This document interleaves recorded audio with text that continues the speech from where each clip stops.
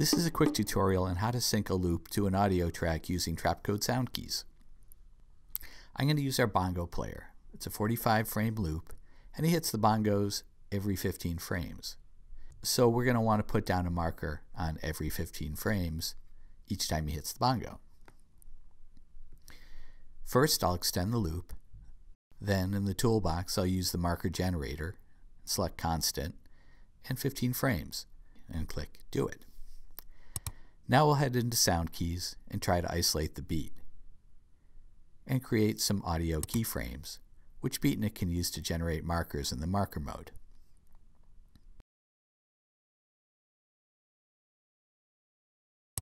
Now we can use that as a reference layer and sync the bongo player to that using the sync mode. I'll use linear ease for that. And that's it. We'll see what it looks like.